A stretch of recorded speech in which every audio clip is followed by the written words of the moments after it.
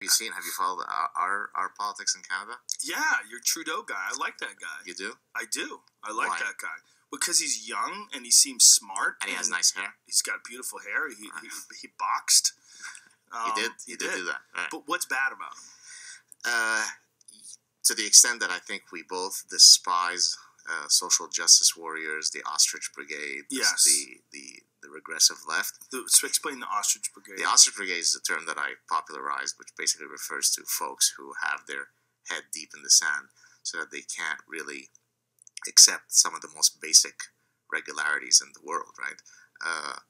There is no link between Islam and any terrorist act anywhere in the world. And to suggest otherwise would be Islamophobic. Exactly. So somebody who exhibits this type of behavior is exhibiting ostrich logic. Right. So Justin Trudeau is the kingpin of the ostrich brigade. Damn it. Yeah. Handsome fellow. So he basically his dad instituted as part of our Canadian ethos multiculturalism. And multiculturalism means two different things. Multiculturalism, when it's used in everyday language, means like many cultures, right? LA is multicultural, meaning it's pluralistic. But multiculturalism as a political philosophy is actually a very dangerous idea, right? It basically says that when immigrants come into your land, they don't have to assimilate within your cultural values. Rather, you allow everybody to get ghettoized, because who are we to judge the values of another? Ghettoized? Yeah, like, You mean like a Dominican community? There's or Dominican a community Cambodian here are the community? Muslims are here, the no Sharia zone here, Well, here why are is the that? Hasidic. But ghetto's like a poor. No, Why does- no, ghettoized in the sense that everybody who is of the same background lives in that space. It But doesn't. that's not a ghetto. I mean, the term is used in different ways. It's not ghetto in the sense of hip hop ghetto. Is there a term ghetto? Is Yeah. that like a To be legitimate term? ghettoized, yeah. What does that mean? Because I've always, I don't, I mean, I'm just saying, ghetto in this country is Right. always referred to as a poor community. No, I think it has a broader meaning, at least as I understand it. So, Okay. for example, if you say you're ghettoizing people into different areas of the city, I've never even heard it as a verb. there you go. Yeah, here we go. New immigrants still tended to ghettoize in the cities. So is that? I mean, it's exactly what I What's just defined. yeah. So Justin Trudeau, at one point when he was a member of parliament, someone had said that things like female genital mutilations and child brides and honor killings was the type of barbarism that we don't need in Canada.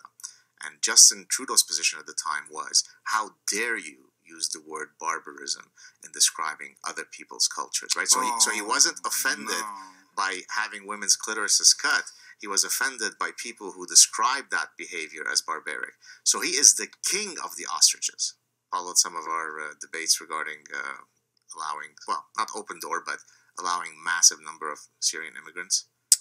No, I haven't followed your debates, but I see what's going on in other countries. Well, so of course in Europe they look at our issue and they sort of say, "Come on, are you serious? We have 800,000 migrants coming through to Germany.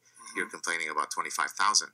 Well, look what happened with Cologne, Yeah, where the exactly. mayor of Cologne, after these attacks on New Year's Eve, was telling women to dress different That's right. and stay away from men. Ostrich Brigade. That's fucking insane. I mean, that is a very culturally diverse area that has existed in a very peaceful way for a long time, until all of a sudden they let in all these immigrants and they're having a massive problem with women being sexually assaulted.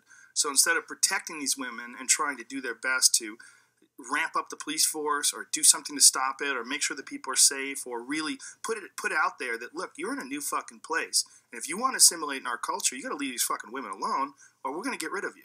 Everyone who does anything to women in our country, we're going to get rid of you. Right. You can't be here and make people feel unsafe. Instead of doing that, But see, that's so one of the reasons why I'm very concerned about the 25,000 that are coming in. People say, well, come on, how many of them are likely to be ISIS members? But the danger is not only, people only think of ISIS members as the danger, right? But when you've got 25,000 people, of whom a very large majority will adhere to certain values that are perfectly antithetical to ours, right?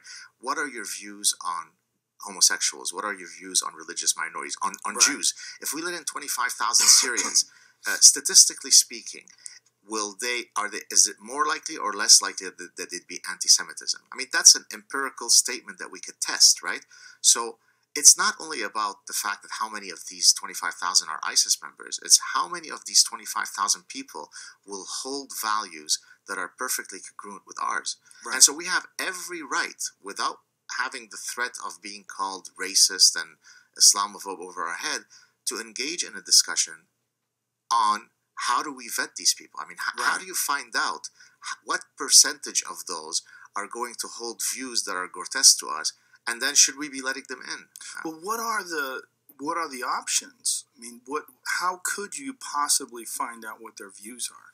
You would have to sit down with each one individually and quiz them, and then you would have to verify their claims or their answers. Well, at the very least, I would argue that you should never be allowed, under the guise of your religious practice, to espouse, hateful things, right? I mean, if you go to a house of worship and that house of worship is praying certain things that you and I would consider genocidal hatred, then my right to be free of the genocidal hatred that's coming my way supersedes your right to practice your religion of genocidally hating me.